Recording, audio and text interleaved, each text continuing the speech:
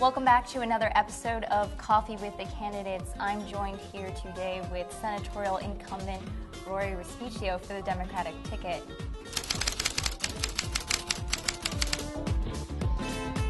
Senator, welcome. Hafa Rebecca. First of all, it's nice to meet you, and I want to thank you and PNC for allowing me the opportunity to present myself as a senatorial candidate. Absolutely, absolutely. The first question is sort of a hot topic question. It's in regards to deportation. Senator, what is your stand on the deportation of convicts by the current administration? Well, I've always supported the deportation of all foreign habitual criminals. My work in the legislature has made it so that I want the message to be clear, that it's deportation of all foreign criminals and not just a select group of individuals. Throughout the years, I've served on the Association of Pacific Island legislatures, and I have a lot of respect for our Micronesian brothers and sisters and those leaders.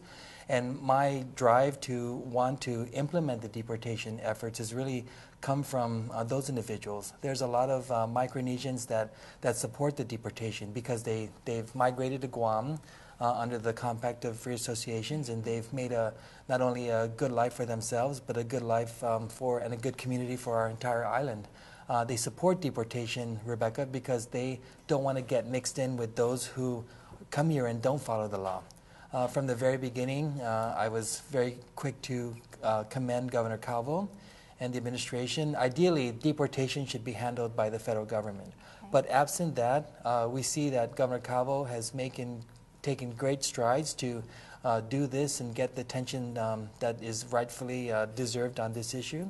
And whether it's deportation or commutation, there's provisions in there so that these individuals that have been sent back will not come to won't come to Guam. There are safeguards in place. We see that the federal government has taken custody of 2 of those individuals that were deported back.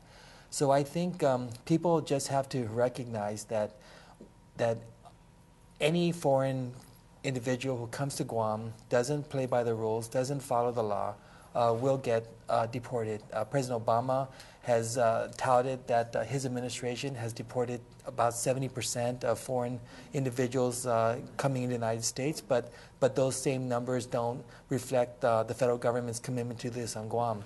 So I'm going to continue to do whatever is necessary to make sure that it's the deportation of all foreign criminals.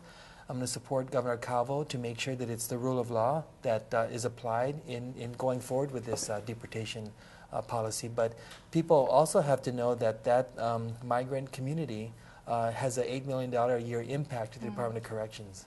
So some people say, well, it's about a money issue. Well, but also it's about justice. It's about keeping our community safe, protecting our individuals from those who are habitual offenders. And so I would do whatever I can as a senator to make sure that those principles apply. So do you agree with the statement of the AG's office that the governor has no deportation powers? Well, the AG, I've had conversations with General Barrett Anderson, and certainly she's expressed those statements, but she's not saying that the governor should stop what he's doing. I think it's important that the Attorney General, as the Chief Legal Officer, provides this kind of legal guidance, and I'm also aware that there's been many conversations with the U.S. Attorney Alicia Limtiaco.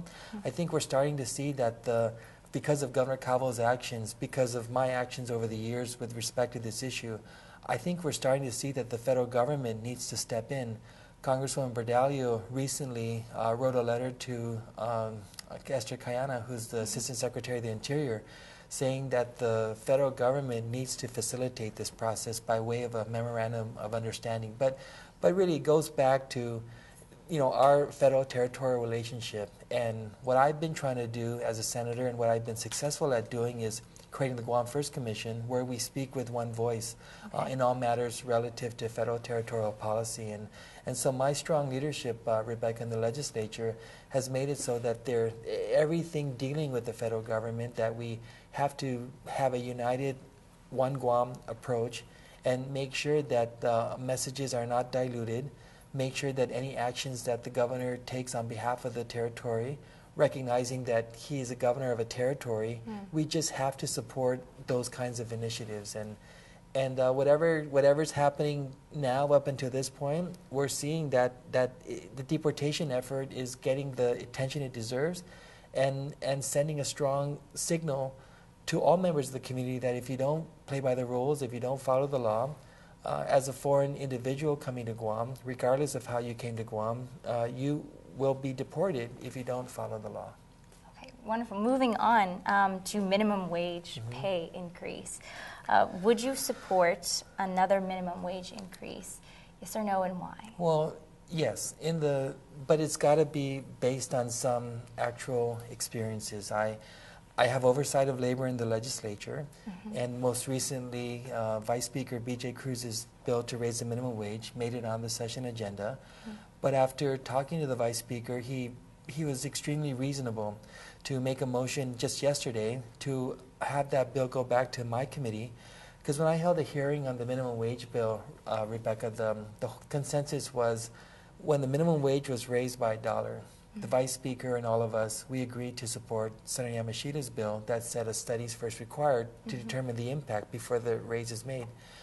That public hearing, many people said, why don't we just wait for the study? And so from that hearing, which was months ago, to having the bill on the agenda, I didn't think it was fair for the community, for the stakeholders of this issue, to see that they went from a public hearing to session without regrouping to recognize that the Vice Speaker wants to move forward with or without this study. And I'm committed to holding several roundtable hearings from now until the October session to bring everybody back in to have the legislature hear things like when the minimum wage was first raised by $1, employees received reduced hours. They're saying that if the minimum wage is to be raised again, that they're going to go from reduced hours to no job at all, because that's how they're going to have to deal with the impact. We need to hear those things, and we need to recognize that along with dealing with the minimum wage increase, there's also the tip wages. So that when the minimum wage was increased by $1, businesses can no longer and should no longer apply that 10% service charge to offset the individual's minimum wage salary. So I think there's a lot of opportunity to strengthen that, to move forward on those discussions, and I'm looking forward to what the next 30 days will result. Okay, wonderful. And along the same lines of speaking of wage increase, senatorial pay raises, can you give us your opinion, perhaps, on the controversial senatorial pay raises? You're asking great questions, and I know you're new to the island, and you're 6 days on the job with PNC. Congratulations. The issue of senatorial pay raises, I've always supported to cut my salary. I've never defended my senatorial salary. I never said that to my colleagues that this is a salary that I received and so I should keep it. My first term in the legislature, I was able to reduce senator salaries down to $40,000, which was $1,100 a month cut for 9 months, because all of the classified employees went to a 32-hour work week. So the record is clear that I'm the only senator to cut senatorial salaries.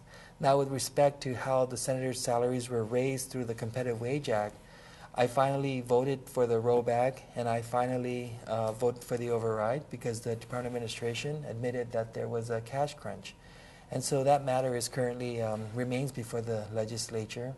The whole issue of senatorial pay raises, the record is clear. I've not only reduced my salary as a senator, but I've also always voted in every instance to roll the salary back. Okay, thank you so much, Senator, for joining us today on this episode of Coffee with the Candidate. Is there anything else you would like to share, perhaps?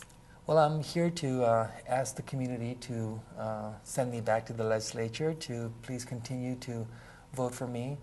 I will work with anyone. I'm very committed to my work as a senator. I've done things like creating the Recycling Revolving Fund to provide for recycling initiatives. I was able, with the help of my colleagues, to fund the Zero Waste Program to extend the life of the landfill. As I mentioned earlier, I created the Guam First Commission so that we could speak with one voice.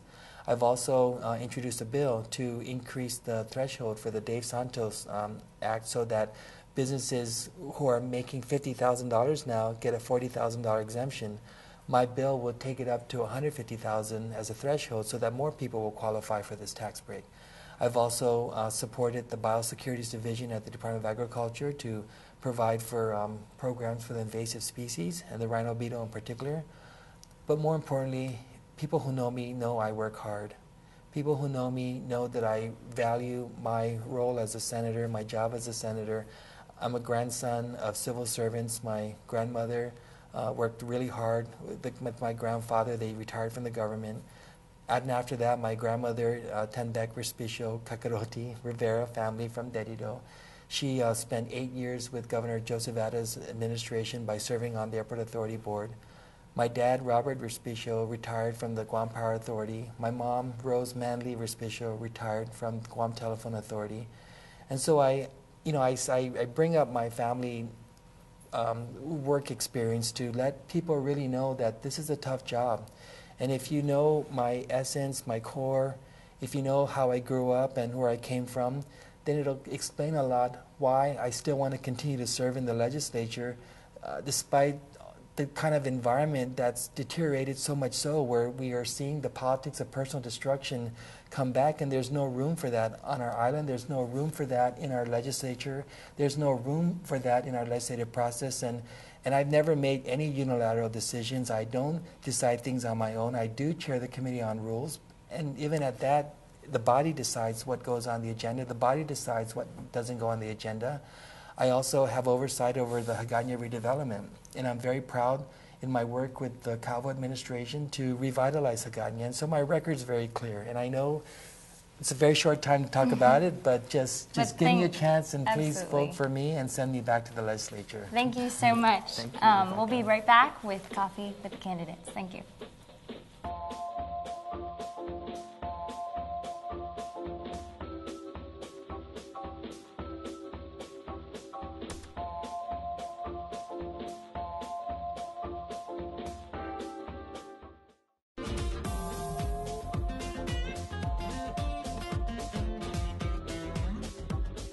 Welcome back to Coffee with the Candidates. I'm joined now with senatorial hopeful Therese Terlahi for the Democratic ticket.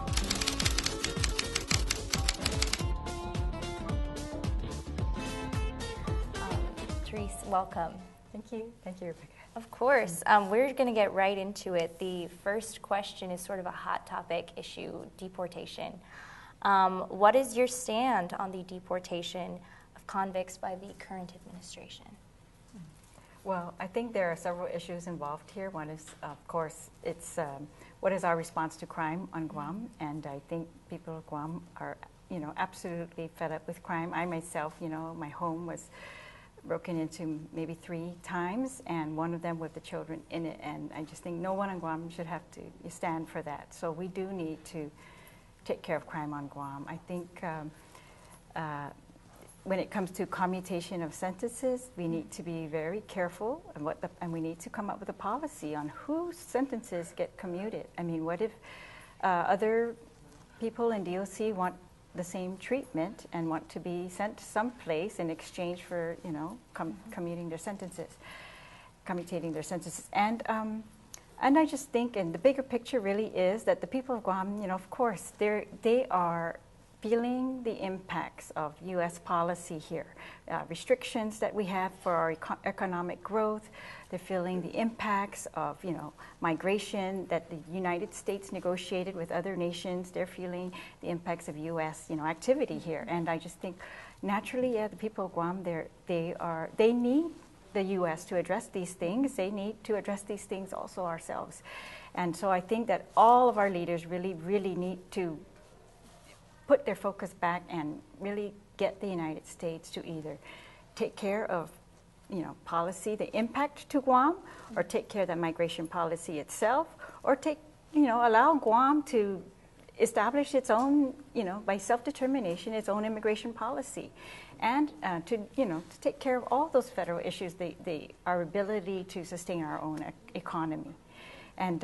So I think we need to focus, our efforts on that. We need to make sure that our relationship with other neighboring governments also, that that it's what we want, that we need these governments, or we should be able to look to our neighboring governments who have had self-determination in our pursuit of self-determination, so that they can vote with us when it comes time at the United Nations, so that they can, when they negotiate with the United States, negotiate to take care of Guam in their compacts with the United States, and the impacts to Guam. And so yeah, I think that, but the bottom line is crime. And yes, definitely we need to focus all our efforts on preventing crime. The whole national trend is preventing, crime in the youth. And they've shifted, even their finances, so that that's where they put their money, so that we don't have to fund prisons, as much as we did before. And I think the government of Guam has to absolutely get on top of that. So do you support, or do you agree with the statement of the AG's office of the governor, that the governor has no deportation powers? Well, I think they've clearly pointed out that the federal enforcing the deportation is going to be relying on the federal government. They are the ones controlling our immigration right now, and so, like I said, it's either we get in there and we control our own immigration through our self-determination, or we've got to rely on the federal government to control immigration to Guam, or migration to Guam. And I think, we just have to make sure that our commutation policy is really what the people of Guam want. That it's not random, it's not race-based, and it's what we want. Oh, okay, absolutely. Moving on to minimum wage pay increase. Would you support another minimum wage increase if you were elected as senator? I would. I think that the proposals that are now, the amounts that are now being proposed are in line with really, a nationwide trend of getting people who are actually working to a level that they can take care of themselves and their family. And it's really just this, we are here, we exist as a government to take care of, make sure people can get out of poverty, to better serve them. And raising the minimum wage will get them to, and their children, and we've seen, all studies will show you the long-term effects of getting children out of poverty, getting families who are working to stay working and to contribute to the government in that way. Then yes, I support that. And I think the government, has to support small businesses, and it does support small businesses, and I think it just needs to continue and finesse its policy and how it will support small businesses, so that small businesses in turn can continue to employ. And moving on to, or along the same lines of wage increase, senatorial pay raises. Could you give us your opinion on the sort of somewhat controversial senatorial pay raise?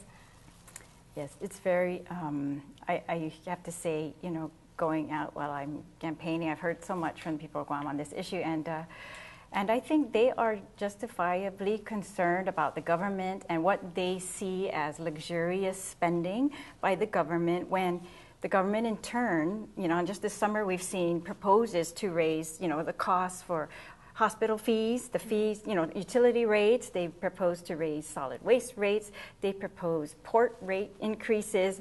And they've proposed tax increases, all kinds of tax increases. And I think the people seeing this, and then, these things being placed on their backs, or proposed to being placed on their backs in the face of luxurious spending. So they see that as luxurious spending, and they see, there are many government agencies that gave themselves raises, especially the autonomous ones, that the people did not have input into. They did not get a say in that. And I think that's their other frustration, and I think it's justified that, they want to be heard, and I think they deserve to be heard. So be it by referendum, or, vote, or by petition, or whatever means that they want to be heard, that they should be heard.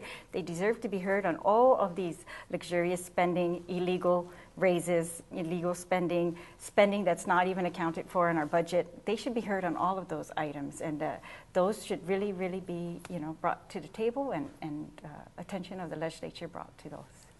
So do you think or should the people rather be given the right to repeal the current salary via means of plebiscite? Plebiscite, sure. If they are able to do that, I support that. Oh, and why? Because it's plebiscite is one way for the people to directly speak, and this is their government, and they need to have that petitions another way, and all these ways, coming to the legislature and let us act, the legislature act for you, that's another way. And so these are all legitimate ways for the people to act, and it's their government. And I totally think the government of Guam will do better by opening itself up for involvement by the people. Absolutely. And moving on to the next topic, child sex abuse. What is your opinion of how the church is handling the sexual abuse cases being filed? Well, we know that yesterday the legislature passed a bill to address child sexual abuse, and that they lift the statute of limits. So this is open now for anyone who's been a victim to come forward, and I think that's good.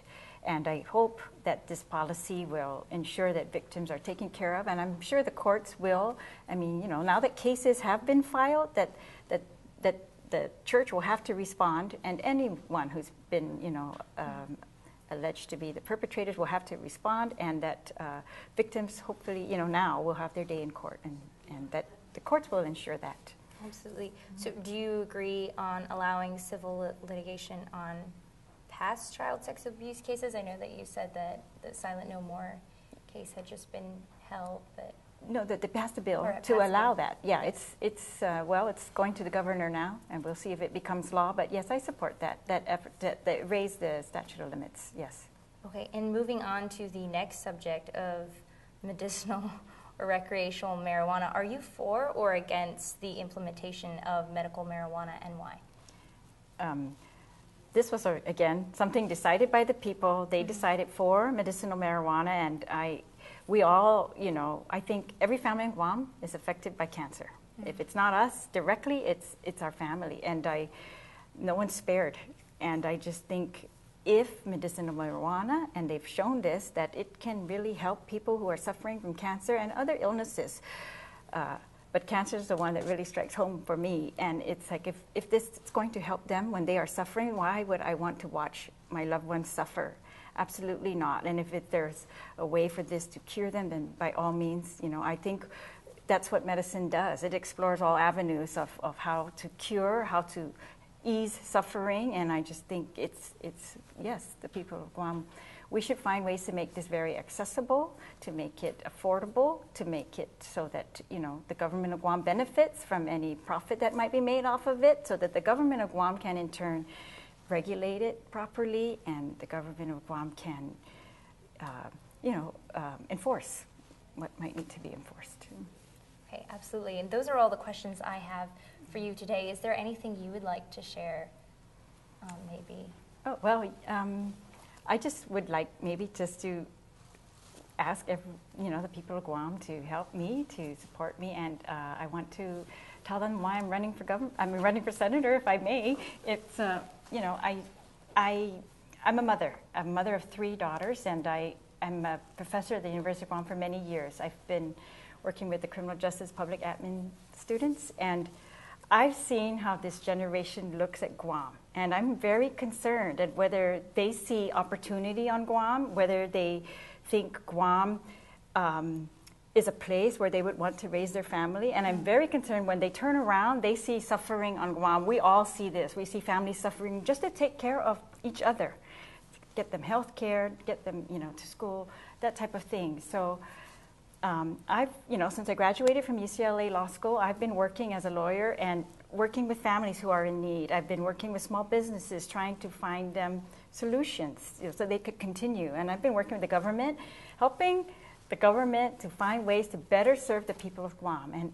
And I really think the government can better serve, and I think the legislature plays a critical role in this. The legislature has this special power of, one of the checks and balances of the government is the legislature, and it's really been the last resort for the people of Guam, and is a place where the people can be heard, they should be heard, and is a place where the people can get the government to shift and get the government to really address the needs of the people and to serve the people. And so that's what I bring, and I bring all my experience and as my personal experience as a parent, experience, work, my dedication and commitment to solving problems. And I've been working for the people of Guam all my life. And I think I can serve them well as a policymaker and in that checks and balance role.